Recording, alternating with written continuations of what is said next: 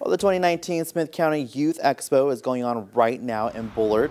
We're talking goats, roosters, rabbits, lambs, and a whole lot more. Now, the event is designed to give students across Smith County a place to not only display all of their work in agriculture and mechanics, but earn scholarships for their hard work as well.